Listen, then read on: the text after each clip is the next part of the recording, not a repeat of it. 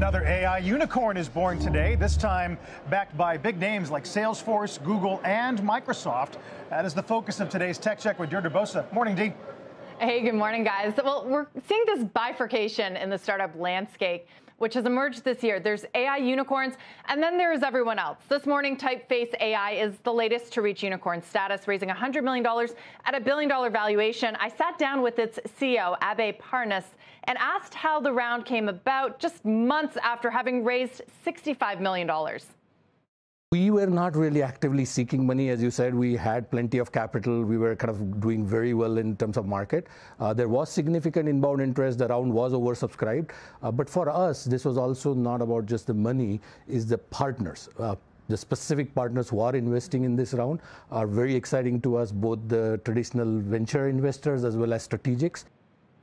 So that's where it gets interesting as well. Microsoft's and Google's venture arms both invested, perhaps further signaling that this space is so hot, even fierce corporate rivals are willing to invest in the same company. This is far from the only company we've seen this in.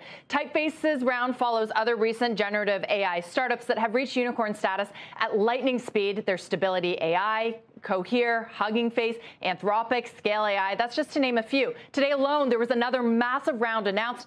$1.3 billion for Inflection. This is another AI startup backed by Microsoft, NVIDIA, and all the usual AI billionaires, Hoffman, Gates, Schmidt. All these startups do various things to harness the power of generative AI, from text to video and image tools to hardware setups, helping companies build their own chatbots. In Typeface AI's case, it's content creation for businesses and marketing and advertising, which is becoming a very crowded space. So, Carl, Leslie, if you are thinking this all sounds a little frothy, you are not alone. But what is clear is that the race is on. VCs, tech billionaires, corporations, they're all willing to spend huge amounts of money to find the next OpenAI.